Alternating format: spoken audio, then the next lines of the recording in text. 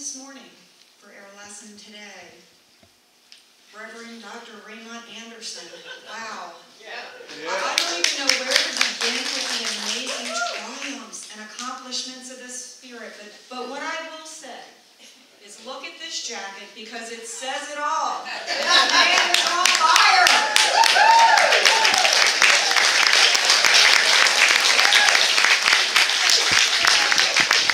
It's going to be one of those kind of mornings. See, my intention was to be on good behavior because Reverend Bain is in the room. But apparently, y'all won't let me do this. So let's start off with, so first of all, how is everyone today? Awesome. Okay, so while I get my glasses, I'm going to give you a chance to warm up because that sounded weak. Hey, how's it going? How's everyone today? Much better. So, how many, when reading or looking at the graphic that, I know I saw her come in here, where'd Karen go? The graphic, one, saw this image and thought, yeah, if Ray was a rug, that would be him. Because that would be me. Or two, when you read the title, Are You a Rug? You thought, Ray's finally reached that point that ministers reach when they don't know what to talk about. Yeah, no, neither of those. So the idea for Are You a Rug actually came from, so you're searching for things and as a minister, so several weeks ago, I'm on Google and I'm looking for slogans and phrases and slang and oh my. And I'm typing in stuff and it's in preparation for Easter, and so some words keep popping in my mind, and so I type in these words and Urban Dictionary pops up and I'm like, oh, so let me see what the Urban Dictionary says, because Urban Dictionary is very different than Webster's. Yeah. So if you've never been, just say it. So, and I go and I'm looking and it says, oh, okay. So it says that Billy's mom walks into Billy's room and says, Billy, are you a rug? And Billy says, no, Mom. And she says, well, rise and shine, young man. So this idea, rise and shine, is where we're going. Not are you a rug? Right? Follow. See, now you're in here. You're with me. It's a dangerous place to be. So the idea is, because you know me well enough, you've been with me well enough for the last couple of years, you know that Ray experiences these things in life. And so this idea of approaching Easter and all of the things that have been going on with my family and stuff, and if you're friends on Facebook, you know that we recently had yet another family crisis or whatnot, where one of my grandchildren attempted suicide, and like there's stuff. So, but there's this idea in New Thought that, one of the things that Gail said was Myrtle Fillmore, it had this experience in her body and she challenged it. She brought the truth to this situation in her body. And what she did was she chose to rise and let that which truth is shine. Isn't that the same thing that we say that Yeshua did? We say that Jesus went into the tomb, whether it's a literal, allegorical, metaphorical, metaphysical, I don't care which one of those you pick. Doesn't matter. Not to me, it don't. Whichever one it is. On Good Friday, what happened? He went into the tomb. So on Good Friday, he was crucified. They buried him, and on the third day, he rose. How many of us, and I don't mean the folks in this room because I know you are the enlightened ones. Take it, because I might not offer it again. How many of us are still in the tomb? How many of us are still willingly allowing ourselves to be crucified? How many of us are crucifying ourselves? How many of us are torturing ourselves because for whatever reason we don't feel worthy enough, good enough, God enough, if God at all? And so because we feel the need to always bump ourselves down, we're still in the tomb. So when do we ever and on the 3rd, and on the 4th, and on the 37th, and at his 53rd year, like when is enough enough? When is enough lying on the floor, simply lying around, waiting for spirit to move? When is it enough that we are going to be the ones? You know, even with the song, sorry Tracy, wade in the water, wade in the water, children, wade in the water. God's going to trouble the water, right? So even lets God trouble the water. The water's troubled.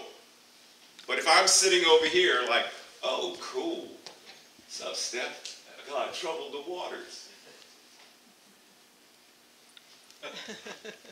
It doesn't mean anything if I'm not willing to move to the waters that have been troubled to receive healing. So even when, I know you've heard the story about the guy in the flood, and he's like, God gonna save me. And the boat, and God gonna save me. And the helicopter, God gonna save me. And he drowns. And he's standing before God, he's like, I'm mad at you. Why are you angry at me?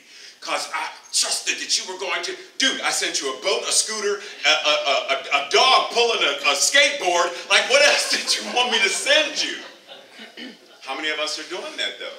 We're waiting for that magical something to be the thing that's going to change us and transform us instead of taking ownership and accountability, because we are it.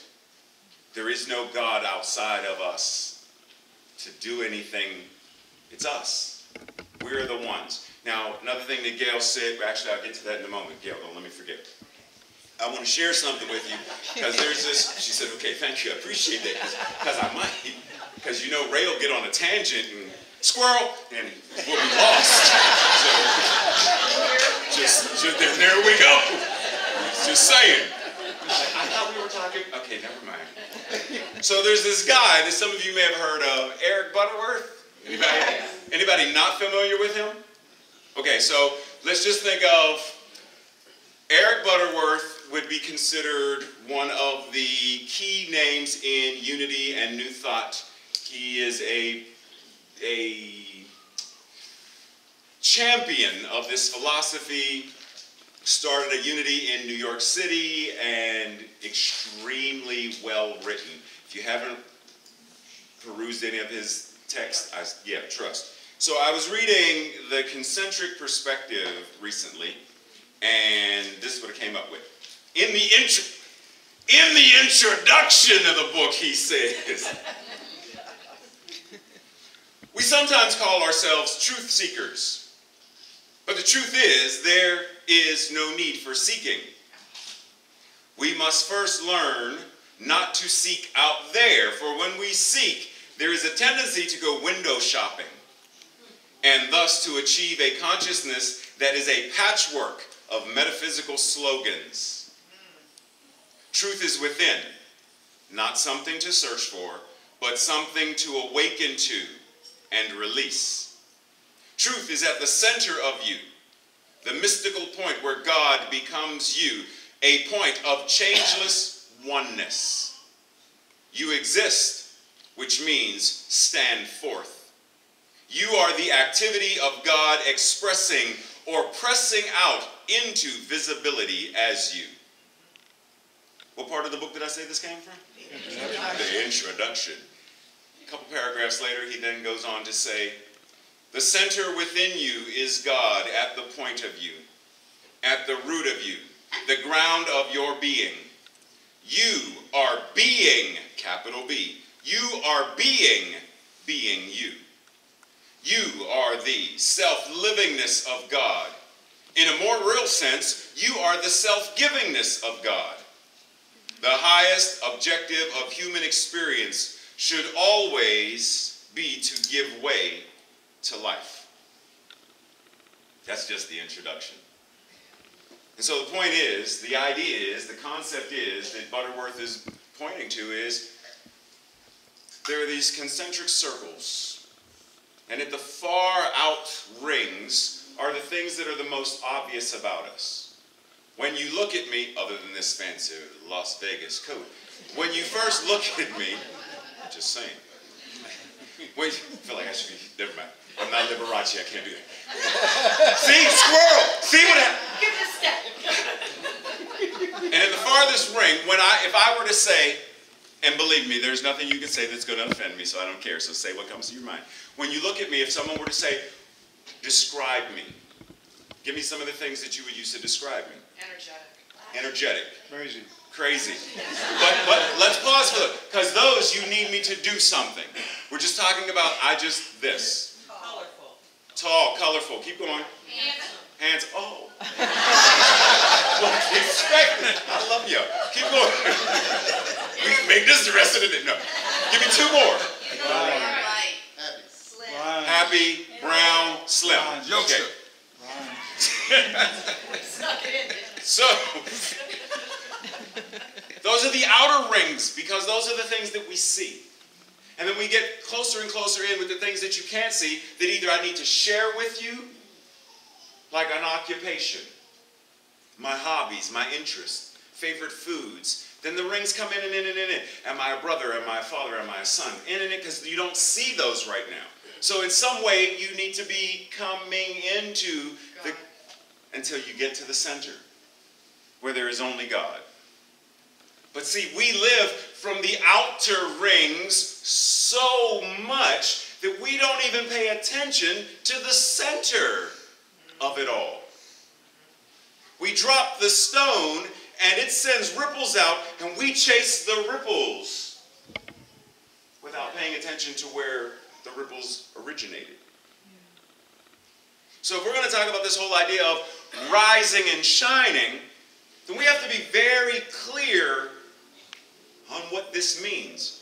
You know, and the funny thing is, so how many of you have ever read Charles Fillmore, or Myrtle Fillmore, or Eric Butterworth, or anybody, and you get mad at them and you shake the book? Yes. Like, oh, if you were here, I would. Yeah, too much truth. So I'm reading this little introductory passage when he says, you exist, which means stand forth.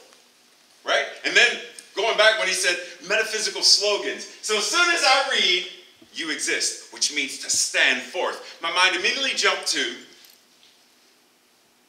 I am not, there's this idea of if you're not living, then you're just existing. Yeah, but he just said, he just said it in the thing, you exist, which means to stand forth. So wait a minute. I have to, yes, you do.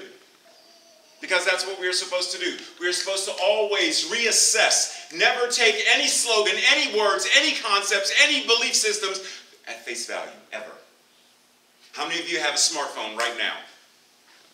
How many of you had a cell phone when cell phones first came out? How many of you would change your smartphone in right now for that phone that you had then? Why not? Yeah. You would? Yeah. You would change it? Yeah, we need to have a conversation.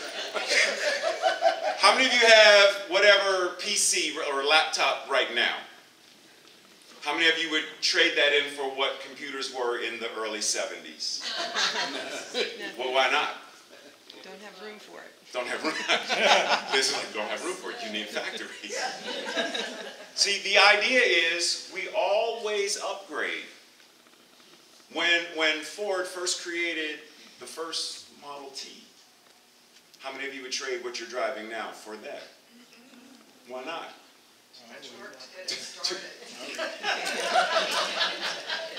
Too much work to get it started. So everything that we have, in some way, shape, or form, upgrades. Our phones upgrade, the software on our phones upgrade, our computers upgrade, our cars upgrade. Everything upgrades. Do we? Yes. Is it easier to get stuck on the metaphysical slogans that Butterworth is talking about? Is it easier that when something happens and we'll throw them out there? God is all there is. God is good. Amen. There's only one power, one presence. God the good, omnipotent. This too shall pass. This too shall pass. What's in your consciousness? Like attracts like.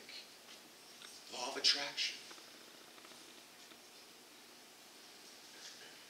Maybe it's time for us to really, really, really get grounded, get centered, purge, and start new.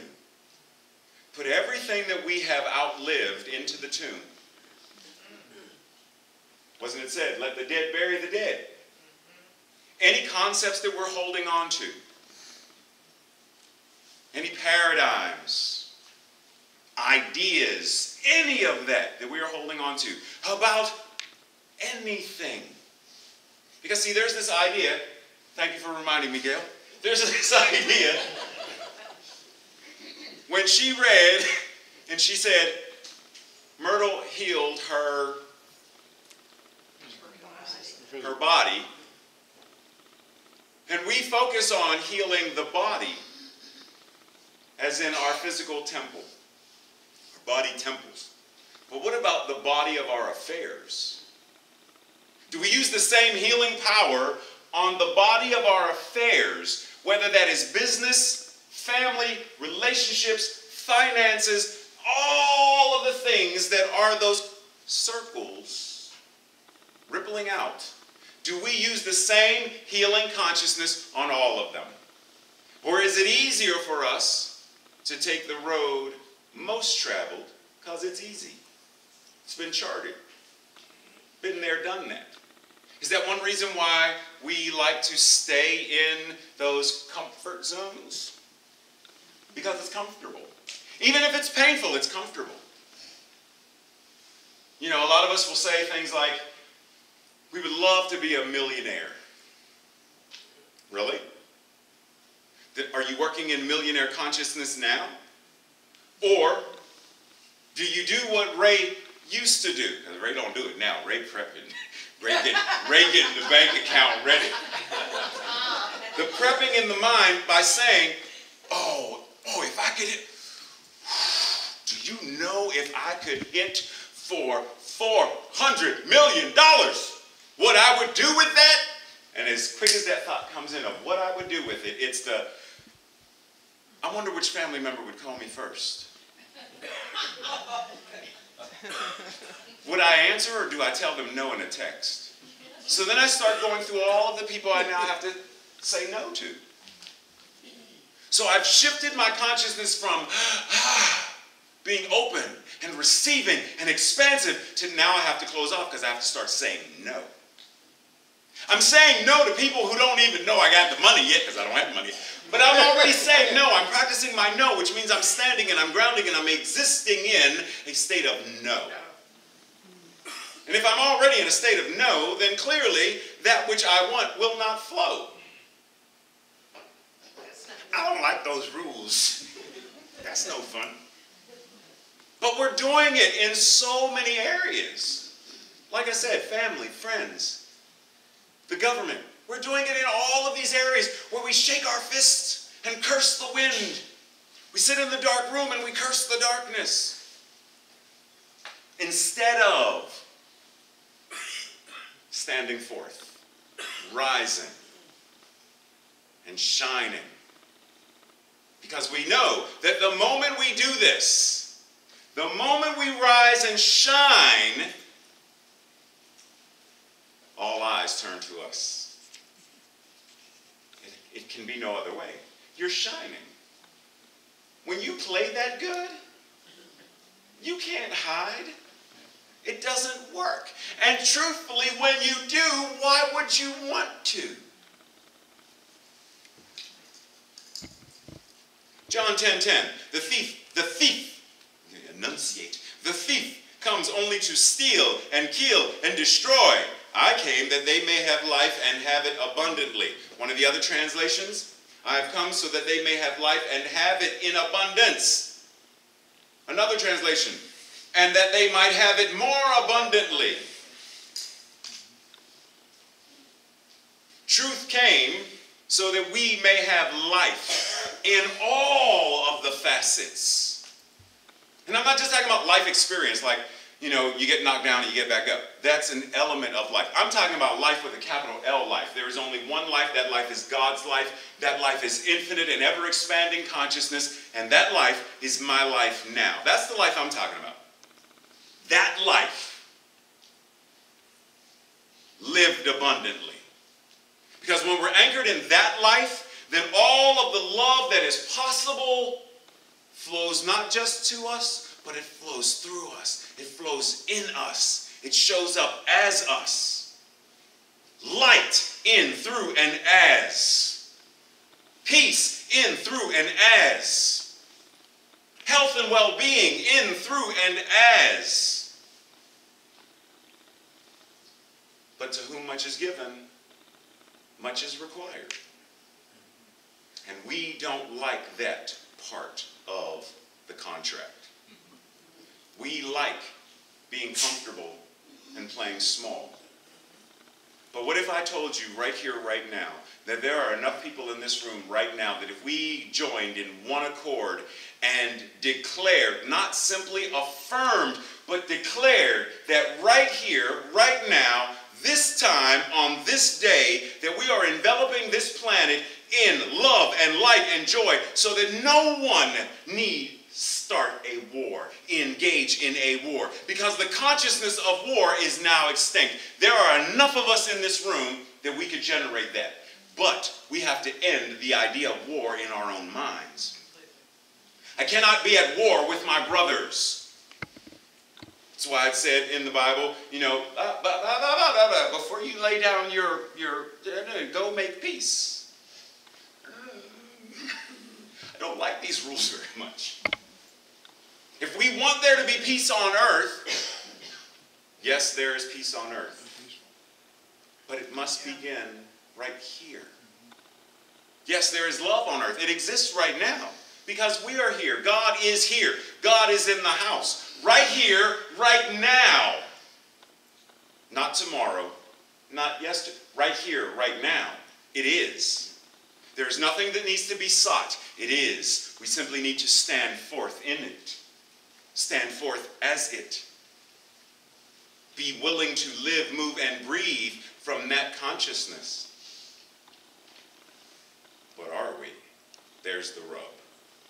Are we willing to die, to be reborn? Are we willing to let go of anything that is holding back, to rise and shine as a new... How many gardeners are in the room? What's the difference between an annual and a perennial? They come back. Perennials come back. Perennials come back. They renew. One renews and the other one you got to plant every year. Why do we not understand that spring is this way of nature reminding us it is time for you to bloom anew? You are not supposed to be the same old, same old. I am not supposed to be the same Ray that I was at 15, 14. Thank God that I was. I'm not even supposed to be the same Ray that I was this time last year. If God is this ever-expanding consciousness that is always demonstrating greater and greater and greater and even greater abundance and more so, and that which it is, we are. Ernest Holmes says in one of his books, The Healing Anatomy of Prayer, God in me, as me, is me. God in me, as me, is me. Maybe I'm supposed to bloom into that. Maybe I'm supposed to rise and shine into that. Maybe when I go to the store, I allow that to be what goes to the store. Maybe when I go to vote, when voting comes around, I allow that to be what guides me. Maybe when I'm going to a family reunion that I really don't want to go to, I allow the peace and joy and all that that is as the abundance of life to be what goes as me. And not just as me, but that it goes before me, above and below, right side and left. That it's all that I am. Is that something that we're willing to shift into, to rise into? Because if I were to ask you, suppose where you are right now, and I don't mean the chair, in your life, is exactly where you're going to be 20 years from now. Are you content enough and joyful enough and abundant livingly enough to say, if I have to live with the same relationships I have, the same finances I have, the same in all areas of my life for the next 20 years, I'm good? If the answer is no, then the invitation is change it. What if I say 50 years? For the next 50 years. And some of y'all look at me like, Ray. We ain't playing that game right now. We ain't playing that game right now. For the next 50 years, nothing in your life changes. Would you be satisfied? Everything stays the same. The same arthritis I feel that my doctor tells me is in my left hip, whatever. That, for the next 50 years, I still feel that ache. For the next 50 years, everything, the same family trauma. No, I'm not satisfied. So we're being called, we are being invited to say, well, let the dead bury the dead. Lay it to rest. Put it behind you. You know, there's a, remember the, and then because Tracy just said, your time. Just saying, she keeps me on because squirrel. Remember the story when Yeshua goes to the desert and, you know, he's tempted by Satan, and there's a part where he's like, get thee behind me, Satan. Right? Get thee behind me, Satan. Well, we know that they're literally Satan. Now, allegorically, metaphorically, metaphysically, Satan is the father of all lies. That which lies to us. Whatever part of us that accepts and believes in the lie is that aspect, that consciousness. And Yeshua said, get thee behind me. Because if you are behind me, then you are gone, for I am moving this way. I am moving forward. And so I let you go. I let you fall by the wayside. And I go hither. Are we willing to let the lies go? To let the deceptions go? To live anew? To rise and shine? That's the question. And that's the invitation. And so it is. Amen.